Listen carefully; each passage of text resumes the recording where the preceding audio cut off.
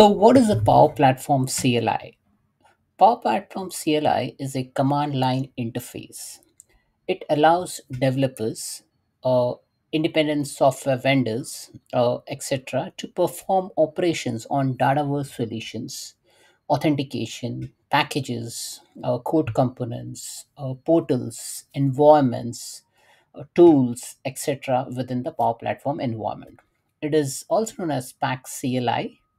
Now, why would anyone use Power Platform CLI? Now, in Power Platform CLI, everything happens in a command line. So technically, you don't get a GUI for it. Okay, you do not have a user interface.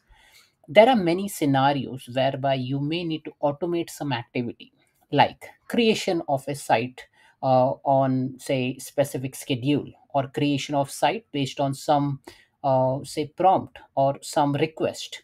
Now, this all things can be automated by running some command line commands with some arguments, and then giving it to some scheduler or some shell process to execute it indefinitely, or at some defined intervals. Automation of solutions, creation of pipelines for your application lifecycle management activities. So these are the different use cases through which you will be making use of Power Platform CLI. So first thing what you need to do is, like, you need to install Power Platform CLI, which I'm going to cover in another video. But I'll show you how the Power Platform CLI looks like. Now I'm in a command prompt. So this is how you execute Power Platform CLI. So if the Power Platform CLI is installed, you just need to type in, say, command called as pack. Okay.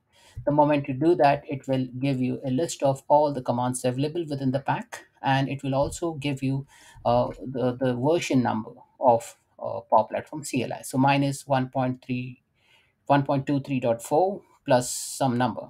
Okay. And here you will see all these different commands like admin, application, auth, PCF, pipeline. So these are various capabilities provided by Power Platform CLI to automate some of your task which does not require a UI. Okay. Now I have installed Power Platform CLI, and that's why I will be able to execute from a command prompt.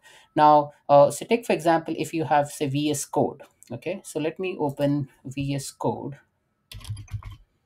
So I have this VS Code open now. Now in VS Code as well, I have added this Power Platform CLI. So I'm also going to show you in my next video like how to add that in Visual Studio Code as well.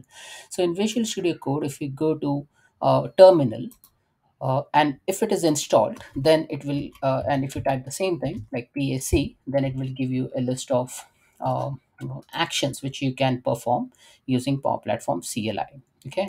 Now, that there are various things which you can check in your tenant or in your organization, like what are the Dataverse organizations I have, or what are the various environments I have. So those all things can also be listed using Power Platform CLI. So that's it, folks. This is a brief introduction about Power Platform CLI, and I'll see you in my next video with some more advanced topics. Thank you.